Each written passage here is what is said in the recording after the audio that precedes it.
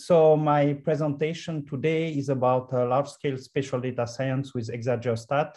So ExaGeoStat is basically a team effort here at KAUST to develop a software that can do spatial statistics, geostatistics at exascale, so can work on your laptop, desktop, but also on clusters and supercomputers.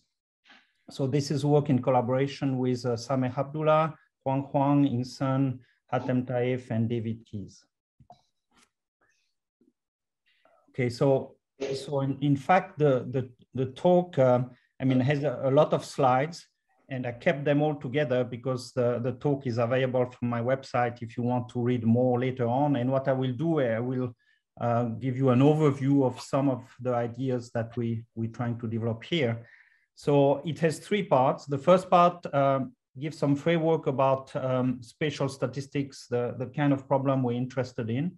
The second part talks about high performance computing. And the third one talks about an R version of ExaGeoStat. So the type of problem that we're interested in is the setting where you have observation at a number of locations. So here you have 28 stations where you measure wind speed, hourly wind speed. In fact, this is over Saudi Arabia. The different rows correspond to different time points. And the color are coded here. So you see that darker blue indicates larger wind speed. And the goal basically is to predict the wind speed at a new location where you don't have observation. And so you may want to have a predicted mean, like in this column here, but also maybe quantiles 5% and 95%.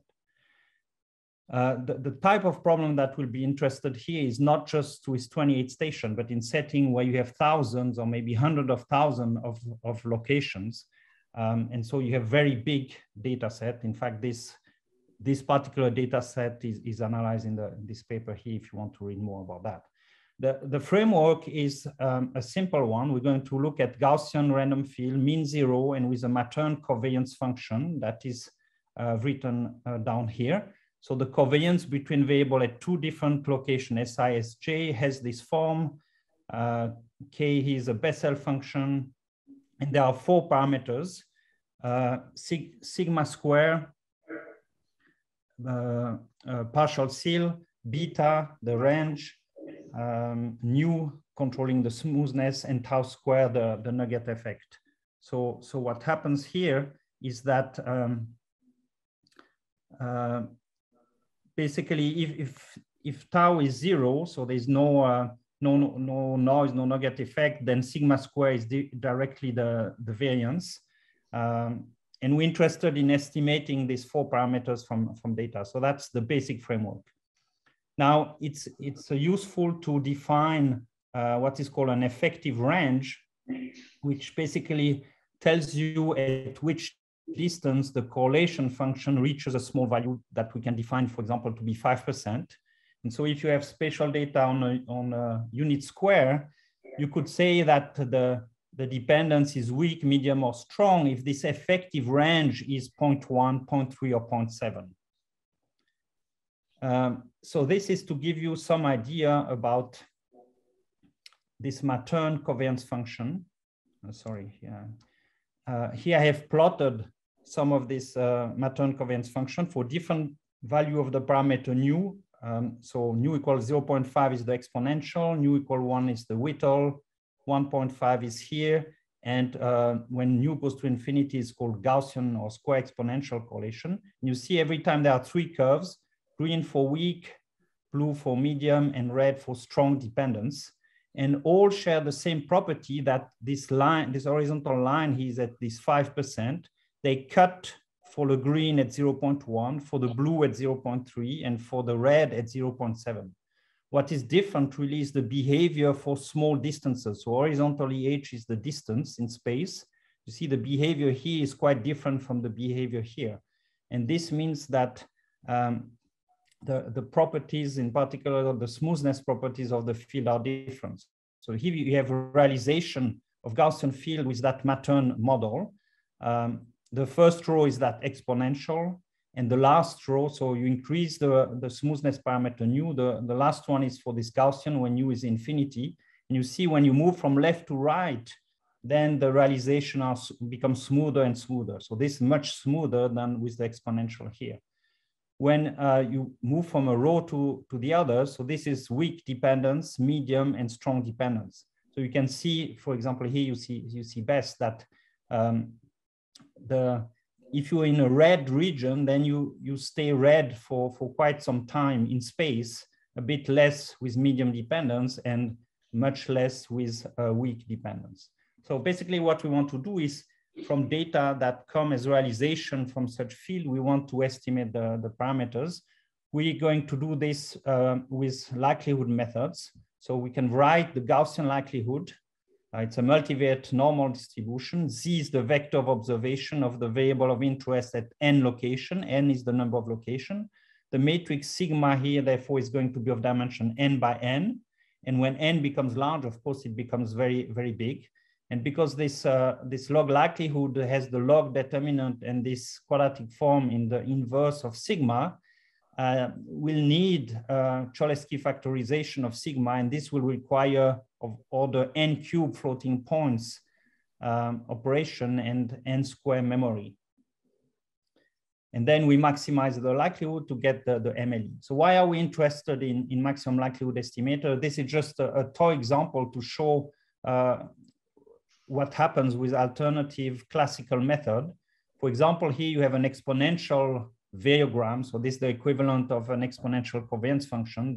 The true parameter theta here describing the range is 0.25. If I plot this function here, this is the green curve in the middle. I'm not sure if you can see this very well. It's the same for all three panels.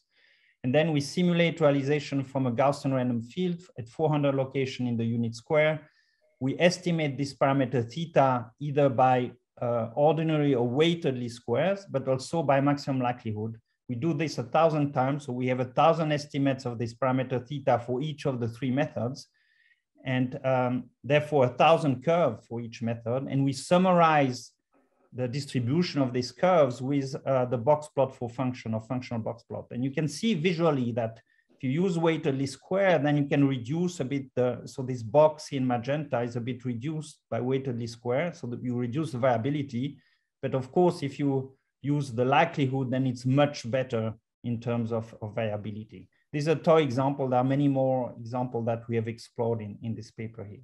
So this is just to say why we're interested in the likelihood here.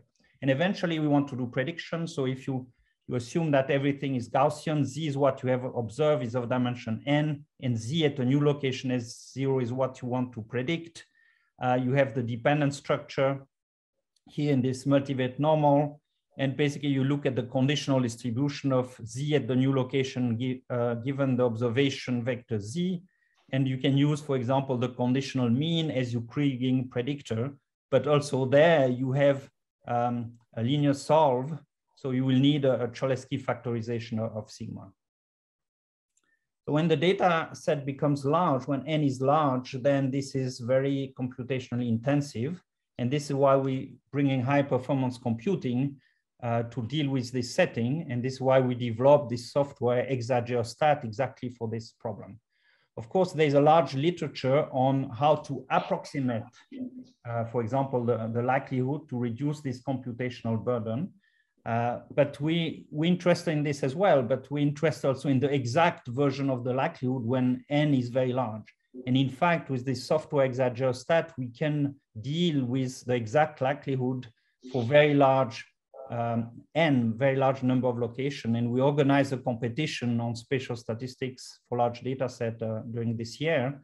You can read more about it on our website and also on this recently published paper that comes with discussion from various selected participants. But basically, we're able to simulate very large data set exactly, so no approximation. And those are now publicly available as benchmark to test your favorite method of dealing with large data sets. And we're able to evaluate the likelihood exactly for these large data sets. So we can find the exact likelihood, the exact MLE without any approximation.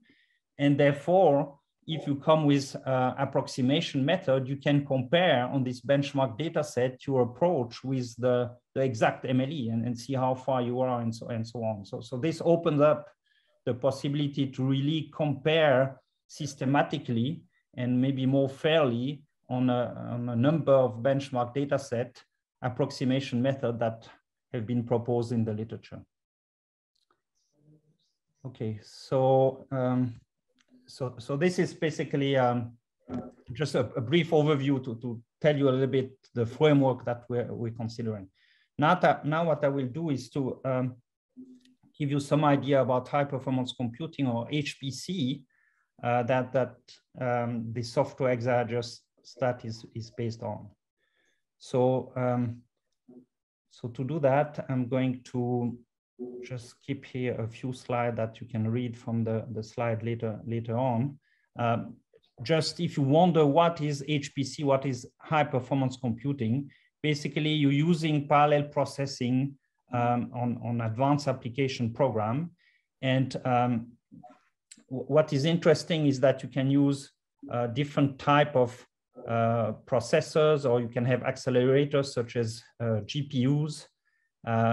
But really what we want to have is a software that is able to work on different platforms. So maybe you don't have a supercomputer, but you want the software to run also on your desktop.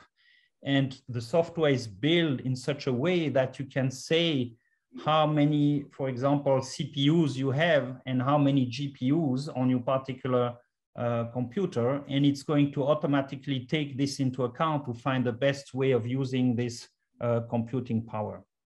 Usually HPC is used on a system that are above a teraflop. So teraflops is of order 10 to the power 12 floating operation per second. So in this list here, HPC starts here. What we're talking about now is exascale or exaflop. So this is 10 to the power 18 operation per second. So if you think about it, it's 1 billion, both with B, operation per second. Such a computer that can run at that speed doesn't exist yet. It's expected, the first one is expected to come sometime next year, probably in the US. And those type of computer require special software and algorithms to be able to run at those speed. So what we're doing here is we're working with the Extreme Research Computing Center at KAUST that is developing some of this algorithm, and we're using this so that the software we build will be able to run on this type of supercomputers. So what are the existing supercomputer in the world? Well, the most powerful in the world is currently the Fugaku in Japan. It's ranked #1, has around 537 petaflops peak performance. And you see more than 7.6 million cores. And of course, it's not a cheap toy. It costs about 1 billion. So here you have a picture of the supercomputer. And you can think about it as if you put 20 million smartphones in a room, and that's your computing power, or if you have 300,000 servers in your room, this is what you have at your disposal to play with. Of course, there are many other supercomputers. So there's a ranked website, top 500. The latest here is from June of this year. So the second in that list is Summit at ORNL. And this one has about 2.5 million cores, and you see it still costs about 200 million. And here I listed a couple from Europe. I listed also one in Spain, Mare Nostrum. He's ranked 63rd. But you see that in Saudi Arabia, at KAUST, actually, we have one as well, that now is ranked number 77. Of course, when it was bought, it was in the top 10 or so, but those toys fade out very quickly. So now it's down in those ranks. But we're expecting to have Shaheen 3 to come sometime next year, probably, and put us back in the top 10, maybe. I mean, I'm not sure exactly. Anyway, so these are some of the supercomputer in the world that are available. Now I'll skip here a few things here. I just mentioned here that if you're dealing, for example, with the case where n equals 1 million, so you have a 1 million by 1 million matrix in double precision, this will require about 8 terabytes of memory space. And if you want to evaluate the likelihood, n to the cube, then you're already at 10 to the power 18, you're already at exascale, basically.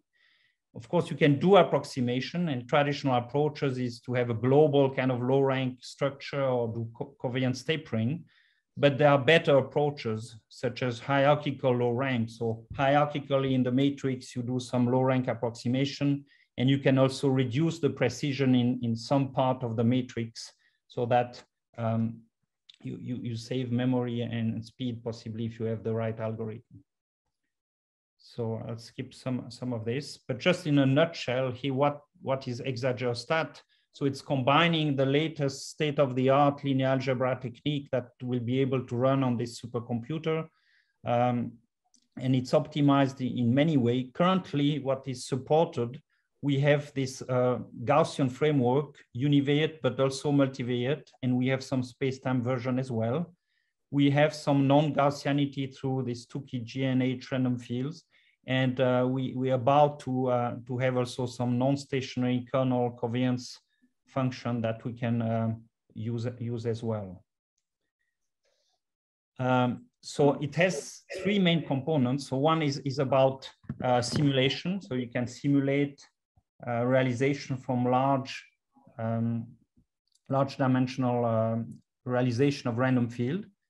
So that's the dataset generator part. There's an MLE part where you can do Gaussian MLE, but also some non-Gaussian, as I mentioned before. And you can do exact computation, but there is also some approximation with mixed precision accuracy and tile low rank approximation. And then there's the prediction basically that does kriging at new spatial locations. Okay, so there I'll skip also some of this. I think I will just go to this slide here to tell you a little bit about how this covariance matrix is represented in ExaGeoStat. So this is the lower part of the covariance matrix plus the diagonal. Since the matrix is symmetric, you can divide it into what is called tiles that are stored in double precision. So this is kind of to do exact computation. There's a so-called diagonal supertile approximation where this part here, these tiles are set to 0. So this is some kind of tapering. The tile low rank keeps the diagonal, like here also in double precision. So this blue is for double precision, but this lower part is approximated by a low rank approximation of those tiles.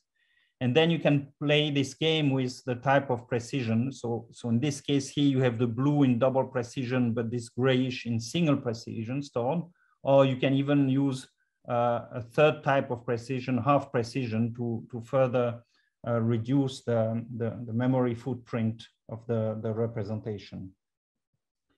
So I'll skip some of this detail here as well, but I wanted to tell you about the development timeline. I mean, this is not something that we started last week. We started, in fact, in 2017. The first version was released, and it was doing some basically basic univariate Gaussian likelihood. In 2018, we brought this tile low rank approximation and using different libraries that have been developed at KAUST.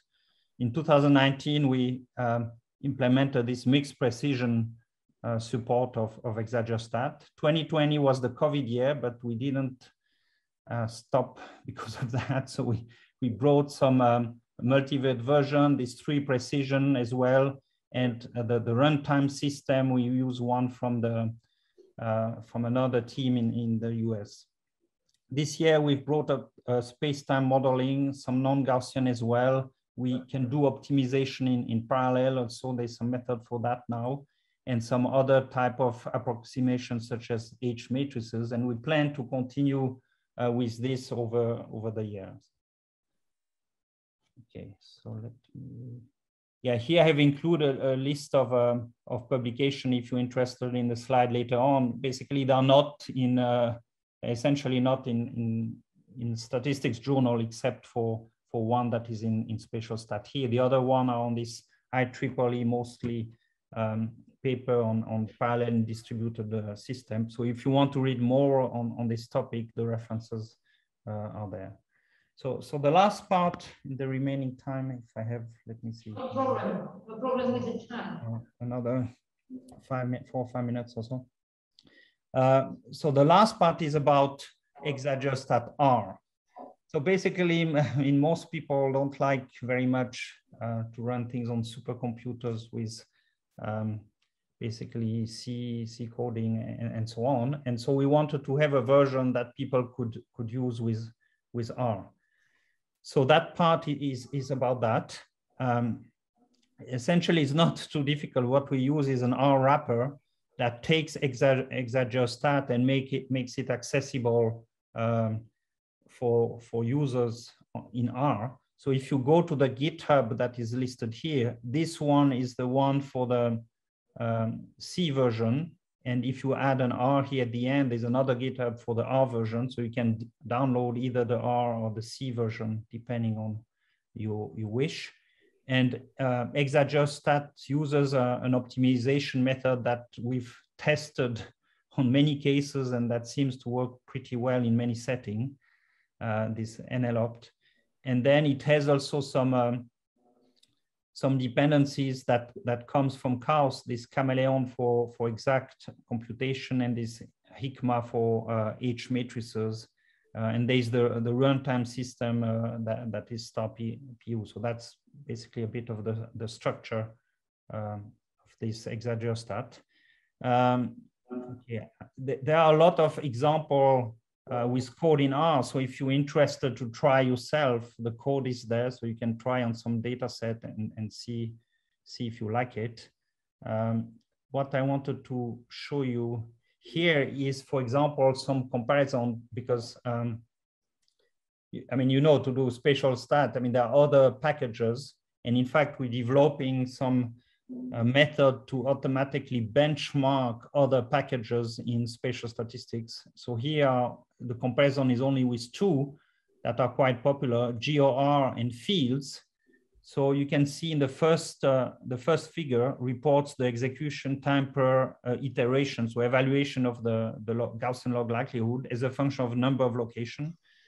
GOR in blue and fields stop around 20,000, maybe a little bit more. And you see, even in this region, is much slower than the implementation that we have of ExaGeoStat R. And in fact, if you compare, you look at ratios, you can see that ExaGeoStat R compared to fields is about 30 times faster, compared to GOR is about 100 times faster. So this is on the sizes up to about 20,000, where all methods work together. There is another one if you run on a supercomputer. So that was run on the supercomputer here at KAUST on Shaheen 2. Again, the plot is the execution time per iteration per evaluation of the likelihood is a function of the number of locations. Those are in thousand. So, and depending on the number of nodes that are used, you see the red is for 4 nodes and goes up to 256 nodes, the purple. You can see the type of improvement. This goes up to 250,000 dimensions. So this is the dimension and the number of location. So there's some more code for that I let you read if you want. So just to wrap up, basically this software ExaGeoStat, and there's the R version that you can download from these GitHub sites. Basically the goal is to do large scale spatial statistics or geostatistics. I think what I like is that you can run it on your laptop, but also on clusters and your desktop cluster, GPUs, supercomputer, if you have access and so on. So you can run it on many different systems, and you don't have to worry about changing system and what to adapt and so on. It's going to take care of it because of the way it has been implemented. It has 3 main features, one for simulation of basically random fields. Another is about estimation many of the Matern model, but as I mentioned, we have some multivariate and space-time model as well, and some non-stationary covariance as well in the making. And then you can use it to do predictions. So you can do kriging. You may not have data set that are of size 1 million or more, or you may want to use it on smaller, but still fairly large data set. And you can see the speed up compared to other available package in R is still quite significant. So this means that you can do many experiments with this this software on a large scale. So again, the slides are on my website if you want to look at them in more details. And thank you very much for your attention. Thank you, Marc. So are there any questions here in the room for Marc? So I wonder, Marc, I didn't have a look to the approximation methods. It seems that there is a paper in Chavez. So the best approximation method is close to the exact solution, or is very far away from it? Yes, it comes pretty close. Yes, some people with some good skills, and yes. So some are quite close, but some can be very far. So I mean, you know, a lot of this approximation method evolve around tuning the method. There's always some tuning parameter, like if you use a method that like composite likelihood type of method where you use a certain number of neighbors, then it's going to depend a lot of this number of neighbors, right? So people, when they write the papers, I mean, they do some experiment and they kind of find out good number of neighbors and it kind of works and so on. But when you give them the data set like that, basically, I mean, they don't know how it was generated. They don't know, in principle, too many things. So they have really to use, I mean, to tune the best way they can. And it's not always easy. And if you tune well, you can do well. But if you tune not so well, you can do quite badly. So so you definitely think it's worth investing in such a big project, right? For this having a nice gold standard to compare the rest of the methods and so on. Yeah, so that was, yeah, that was the idea, basically, to be able to kind of more fairly assess this method for large data set on a number of benchmark data set that we had control over and people had to play with. And I think in many publications, people they propose something, they compare with one or two methods, and okay, the method works maybe best or sometimes and so on, but it's not very systematic. Whereas here we really tried, for example, just the simple framework of a Gaussian random field, Matern covariance, but then you can play with different type of dependence, so weak, medium, or strong, and different type of smoothness and so on. So I think in the end, and with or without nugget effect, we had like 16 data sets.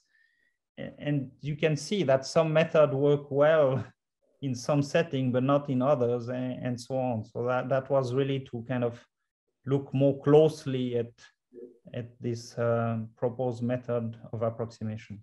I see.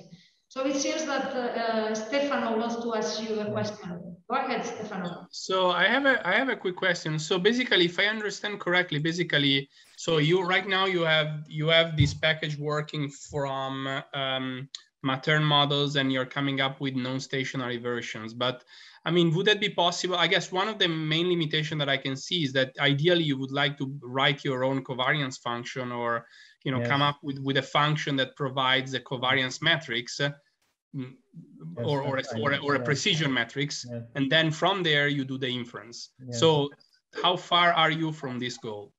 Yeah, so we have some.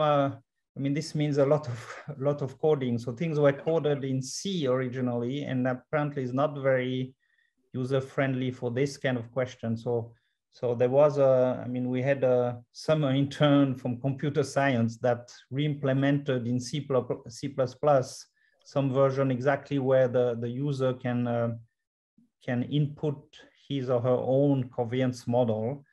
And I mean, it has not yet been released, but I mean, this is one of the many things that we plan to include, indeed, to make it more flexible.